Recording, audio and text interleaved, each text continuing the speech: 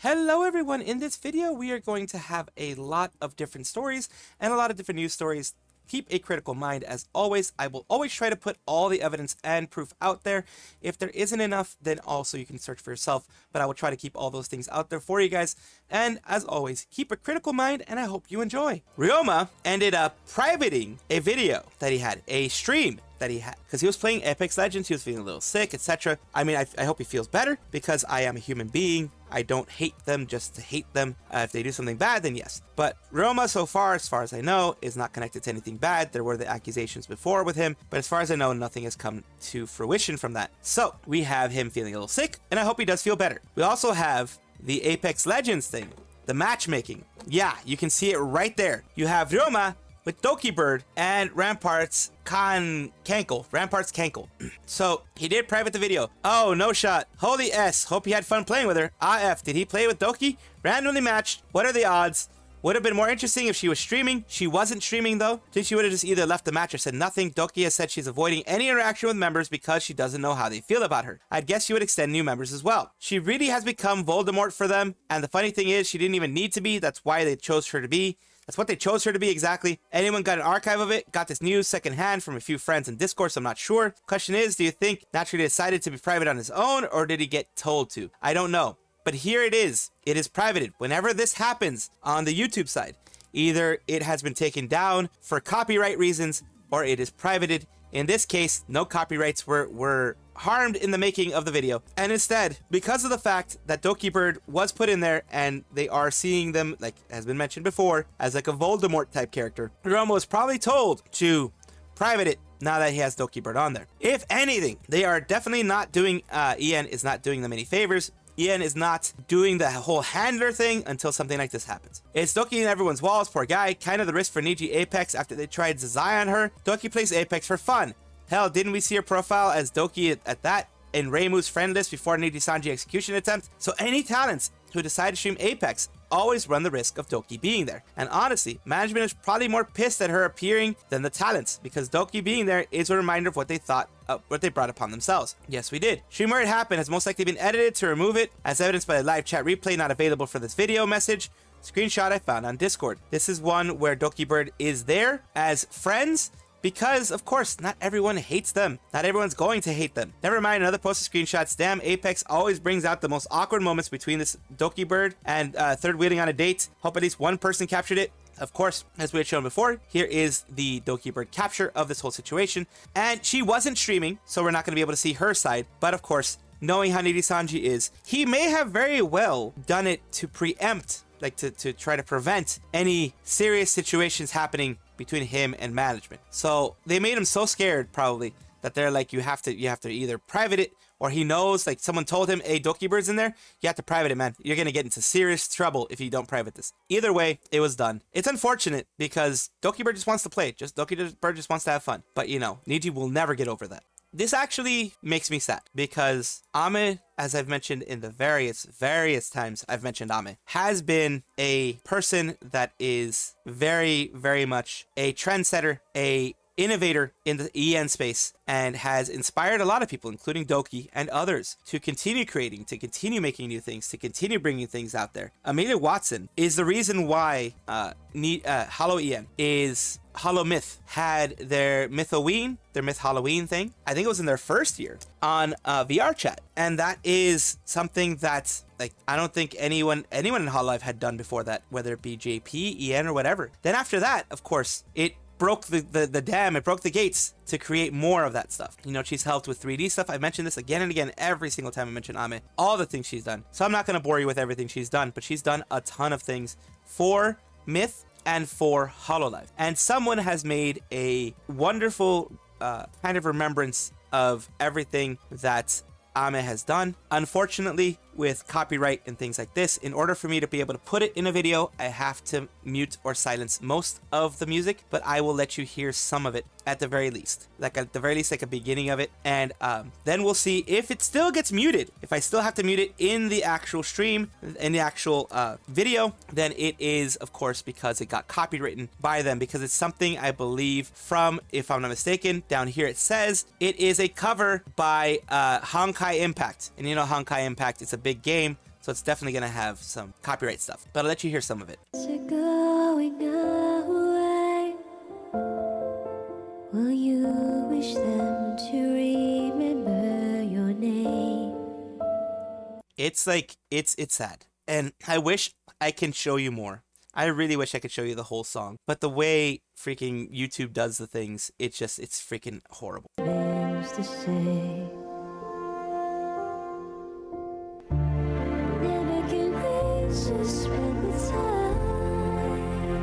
And of course, it's going over everything that she's done, everything that she has been, everything that she is and will be, and every experience that she's had with Myth, everything that she has brought up.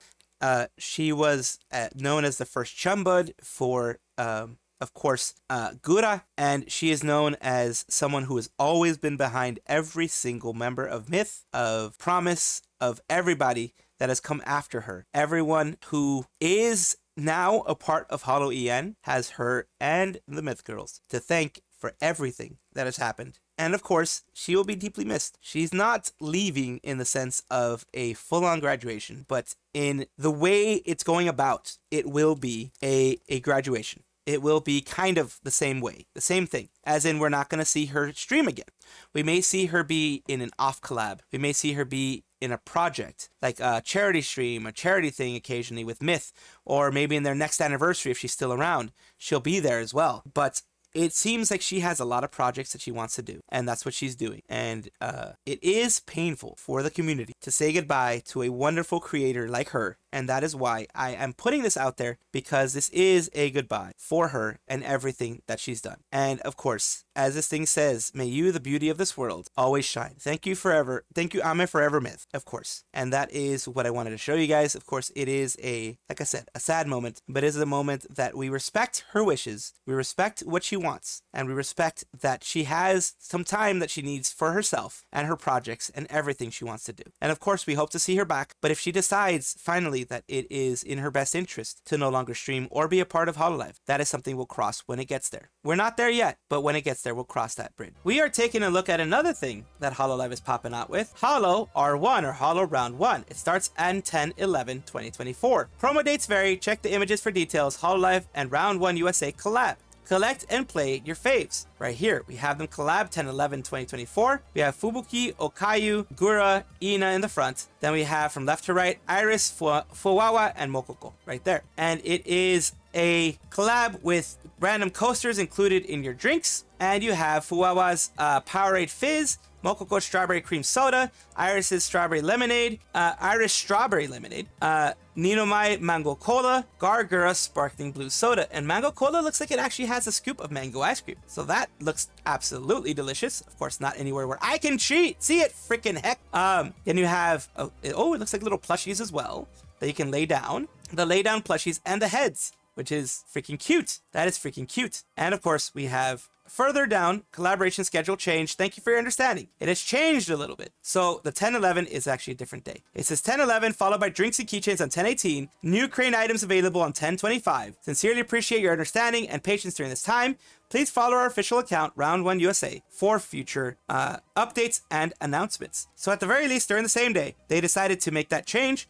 And of course, because I am doing all of the news in regards to that, I will show you that change as well. And here we go. So on October 26th beyond, we can learn the plushies. 10/25 plushies will be available at Round 1 stores. Sometimes stores might vary due to shipment schedule. Please call your local Round 1 to confirm. See if you have a local Round 1 if you want to go and see this. Of course, Hololive doing amazing collabs like this. Every big agency does it, but Hololive seems to know how to do it right. They seem to have the formula down pat and the formula set in a correct way of doing this. So I love seeing this. Absolutely love seeing this. So that's great. It's great to see. As I had mentioned at a different point in time, we have Regloss, who recently had their 3D live, which was an amazing 3D live. It is a fun 3D live to see. I like seeing the girls do fun things like this. So they had their 3D live. They had their fun times, and they were really enjoying themselves, which is amazing to see. And they had a much better one than the Colors one that was made by Nijisanji, but then everyone was pretty much making fun of that one a long time ago. And this is basically a push for the merch, the specific merch. You have over here, of course, Regloss 3D Live reached the top. They're mentioning here when the shipping period is, mid-February to mid-March. So this is a pre-order. The pre-order period for their acrylic photo frame, which is this one, the strap keychains, which are here, the specific for Ao, Kanade, Ririka, then you have Raden and Hajime, all of them there. Bancho and everyone else, you have the prices here. The photo frame, 26 bucks. The key straps, 11 bucks.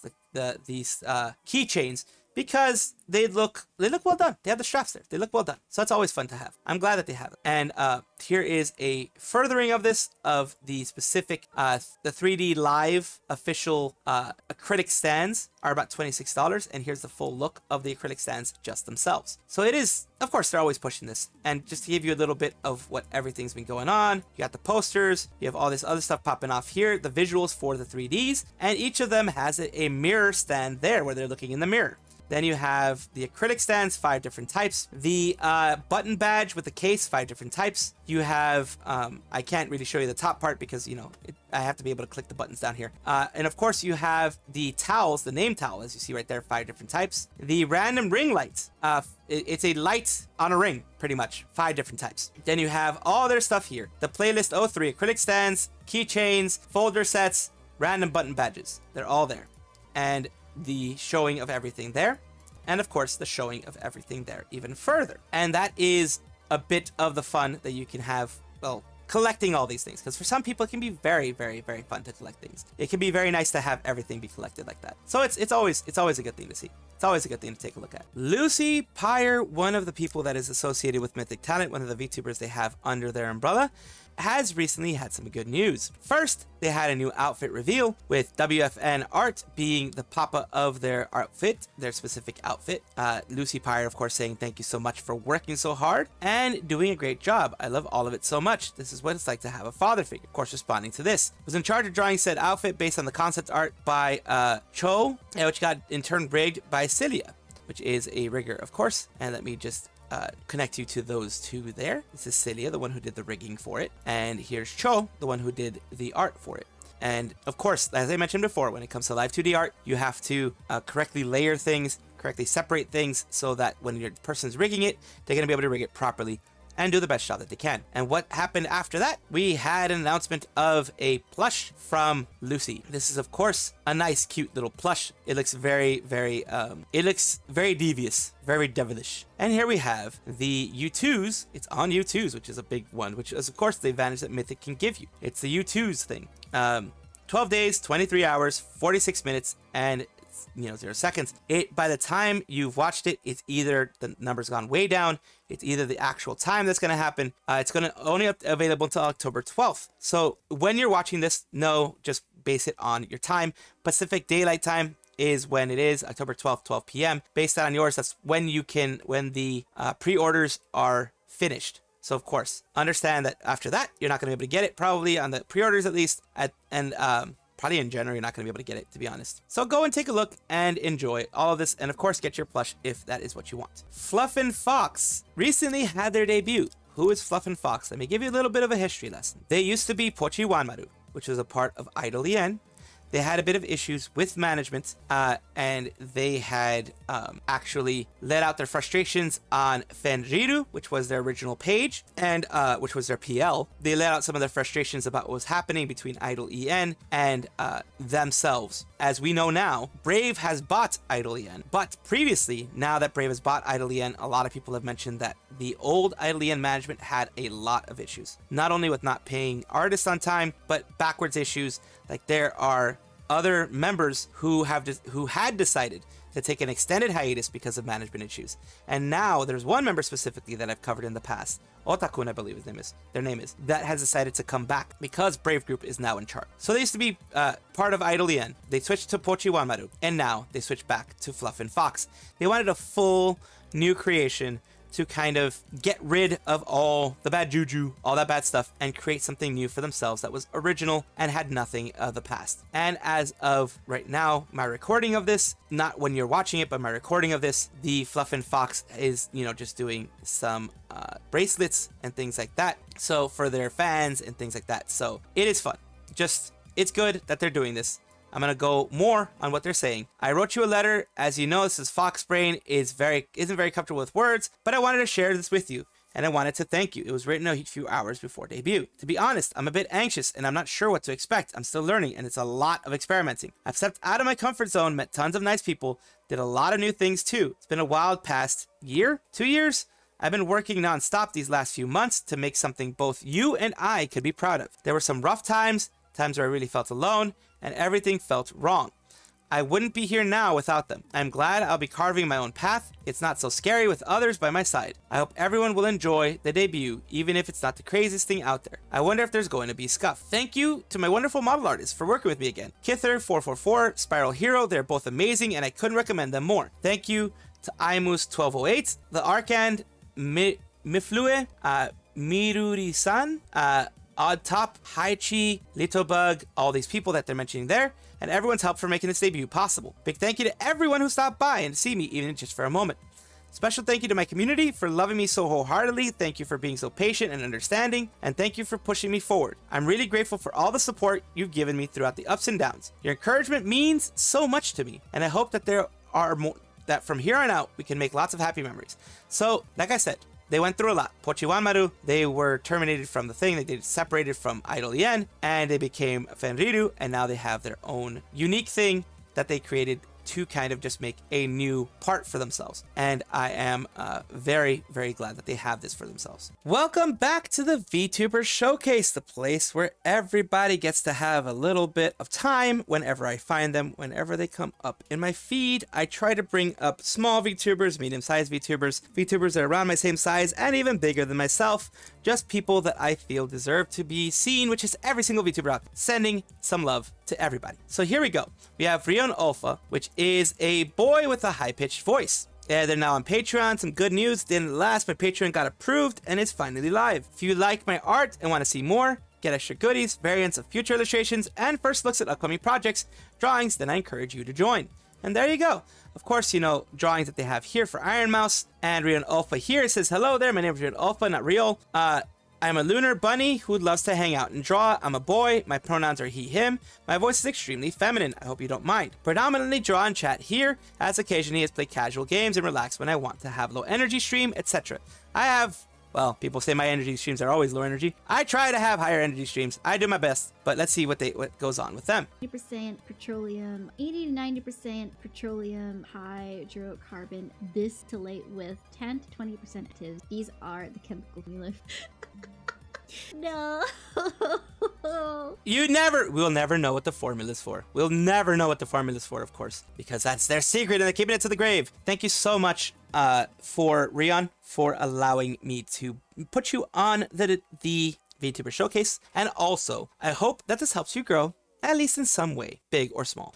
Thank you so much for watching. That is all the news that we have for today. Please let me know down below if you want to know any more news or if you have any comments regarding anything that you saw here, which I will try my best to respond to. I love seeing your comments down below. Of course, as well, like and subscribe to the channel. That will give you more information every single day. I do 2 videos a day, so hopefully you enjoy.